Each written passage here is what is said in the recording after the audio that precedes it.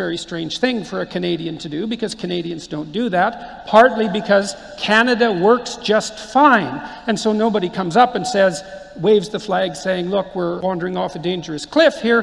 And so then if someone does stand up and say that, then the first thing that all the other Canadians think and should think is that there's something wrong with that person. And that would be me. So then the question would be, well, what variety of things could be wrong with Dr. Peterson? That's a very long list, but the ones that might come... That's actually a better subtitle than that.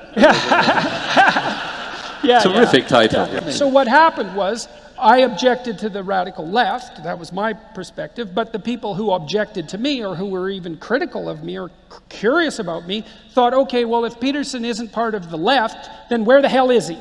And the answer could be, well, anywhere on the political spectrum, including Nazi. And of course, that's hypothetically true.